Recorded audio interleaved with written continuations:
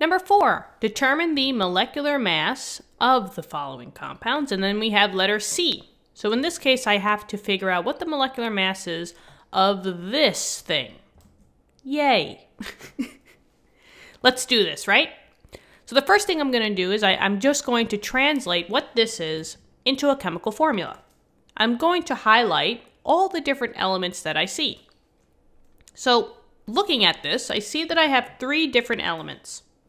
I have a carbon, carbon is C, and I have another carbon over here. I have a H, which is hydrogen, and I have another H. So that's a hydrogen as well. And then I have a Br, which is bromine, and a bromine. This will give me a better indication as to how many elements I have and what type of elements, right? It does not matter what you write first, right? I could technically put the bromine first or the hydrogen or the carbon.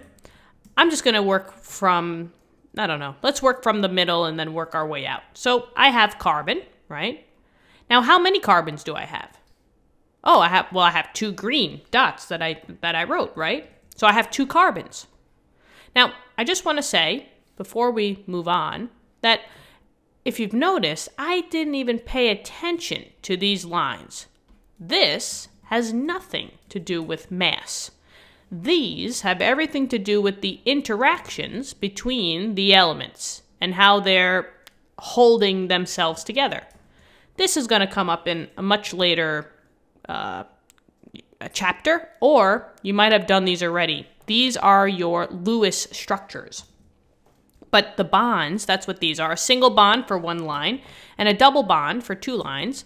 They have nothing to do with the mass of the formula, mainly because bonding is all about electrons, and electrons have such a negligible amount of mass that we don't even really count it. So, let's keep going.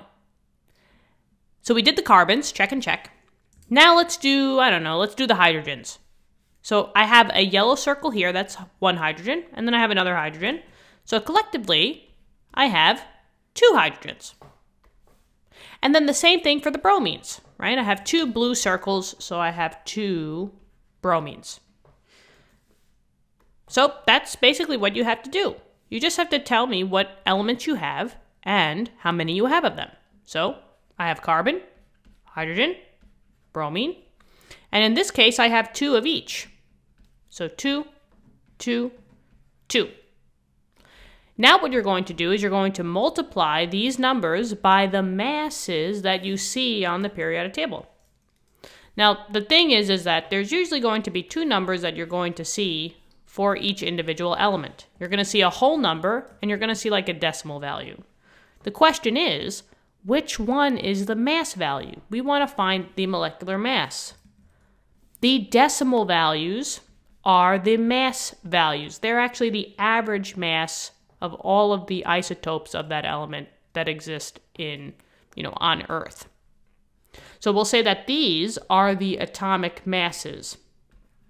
Just as a little side note, the whole numbers, those are your atomic numbers. That's the number of protons that are in each individual element.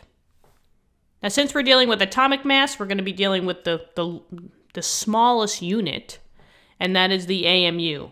AMU stands for atomic mass unit. So, for carbon, I'm going to say that I have 2 carbons, and I'm going to multiply them by 12.01 AMU.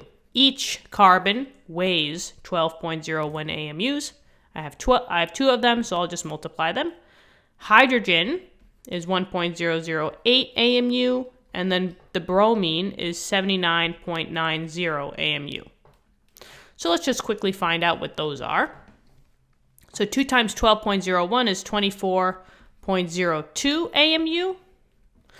2 times 1.006 is 2.016 AMU. And then 2 times 79.90 is 159.8. And I'll put 159.80 AMU.